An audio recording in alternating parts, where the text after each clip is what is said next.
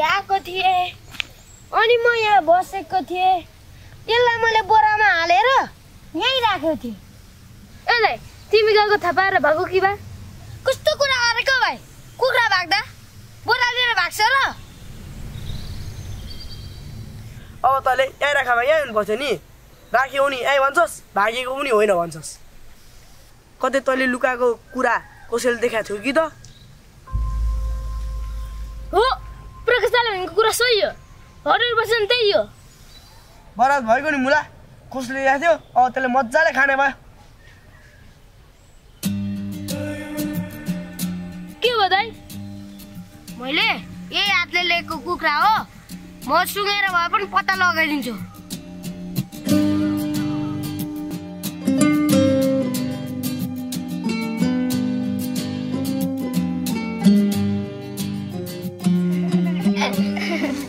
मिठो रहेछ है कान्छी भोलि बनाउनु पर्छ है यो तिमीलाई यति मलाई तिमी राख मलाई अलिकति देऊ न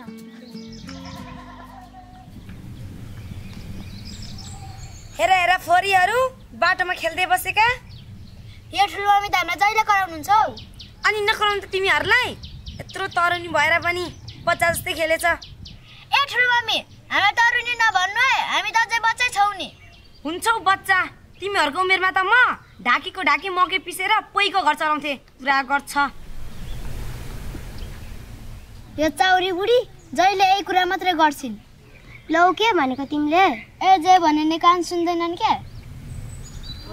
बुटे सारी सपक पारी पछौरी मलु मलुको कौसीमा बसी तिमीलाई हेर्दा मन मेरो हलु चलु हो कान्छाको केस फिजारी छ कायोले चट्ट मिलाइदेऊ कि नुन लाएर चाख्छु ए म चाख्छु के ए डाँडे मेरो हातमा देखिनस् म चाख्छु के खोयाले मैले जनतालाई भने हैन तैले साथ थपाउदिनस् भनेर ओइ आज तैले सूर्यसँग नमिठो बदलिस् है बिचरा त्यो सूर्य अहिले पाखाभरि खोज्दै होला त्यसले नि कर्मको फल त भोग्नु पर्यो नि त्यसले मेरो हरेक प्लान बिगार्दै थियो आज मैले त्यसको बिगार्दिएँ ओकडा उतार त ल यिनीहरूले त्यताको काम गरिरहेछ नि ओकडा हुन्छ लु लाग्यो कि लागेन भने चाहेका केटा हो आम्मा मामा अहिले त भाडा बढी दिए त अहिले त छ नि त सुर्ता आलु चाहिँ मैले ढाड्दै त गरेछु त ओइ भाग किन हो अयो म त चुप गर ओइ लका त्यहाँ गर्नु हुँदैन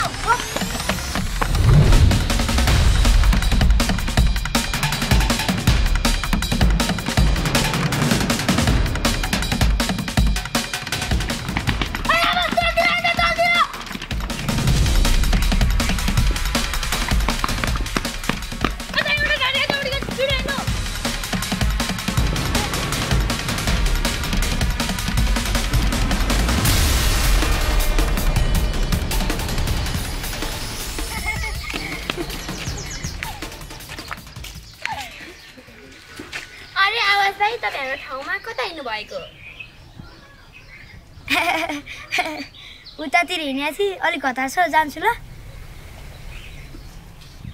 होइन के भएछ दाइलाई खोइ निकै अप्ठ्यारोमा परे जस्तो छ जाम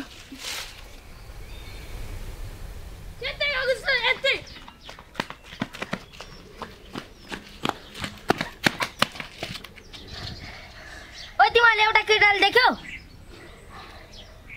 छैन सुर्दै यतिको गोला जाऊ ए एउटा केटा उ त्यहाँ माथि डाँडामा कुद्दै गरेको देखेको थिएँ नि हो र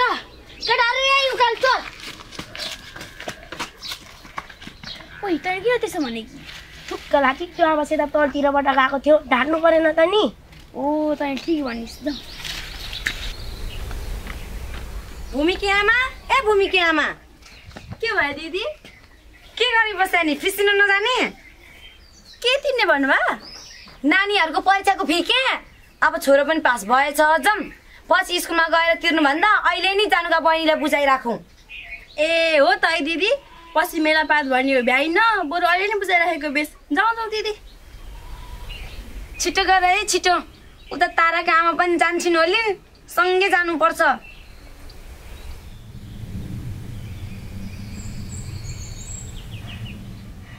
साडीहरू नछुने हो त है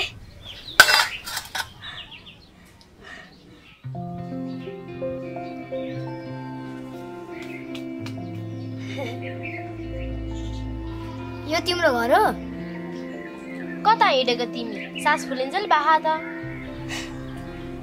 प्यास लागेर आएको नि पानी भने के पानी देऊ न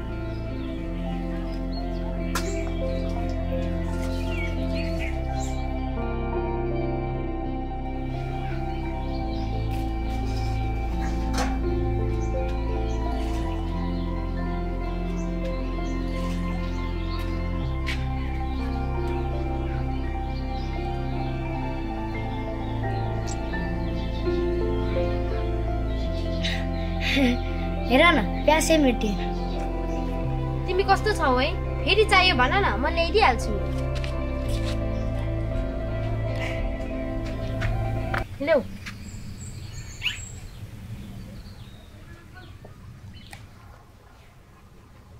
साला कता भागेछ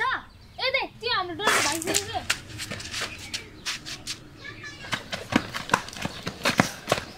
कता र तले यो बाटोमा एउटा केटा भागेको देख्छस् छैन तैले झुट बोलेको होइन नि छैन के म त भिजा चुलो पोद्दै बसेको थिएँ दाइ अझ ढडी उम्किएर नत्र म त्यसको छाले काटिदिन्थे सुरे लास्ट तिर्खाला जा त पानी ल्याइदे खाइदिउँ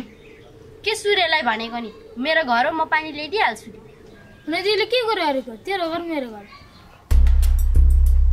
अब म घरमा हुँदा हुँदै म आफै दिइहाल्छु नि भनेको नि एकछिन म त तेरो घर पस्नु हुँदैन मैले हुँदैन भनेको छु र प्रकाश यसको कुरा सुन्दा त मलाई शङ्का लागिरहेछ तँलाई त्यस्तो लाग्छ भने भित्र गएर हेर न त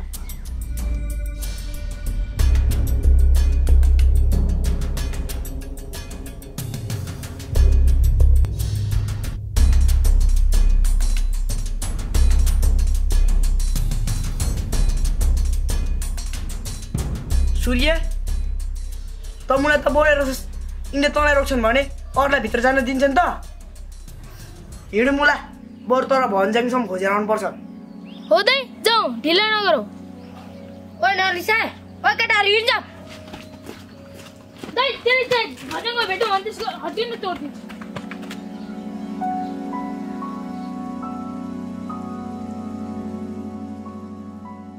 लु हेर्दा दिदी मेरो छोरी त म ढाँटेछ नि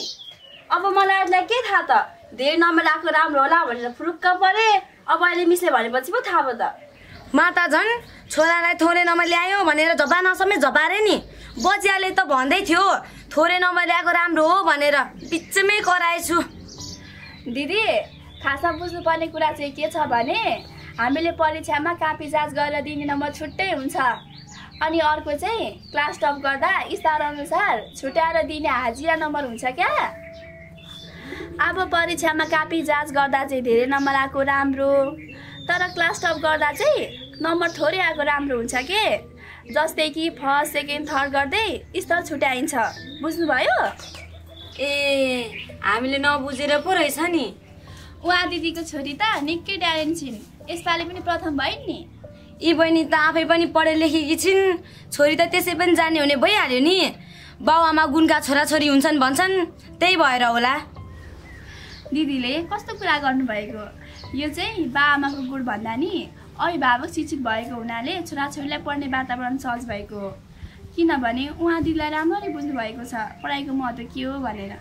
के गर्नु मिस हाम्रो पालामा यसरी सम्झाउने मान्छे थिएन बाबाआमाले पनि छोरी भनेर पढाएनन् अहिले आएर धेरै कुरा थाहा पाएँ त्यही भएर छोरीलाई दुःख गरेर भए पनि पढाइरहेको छु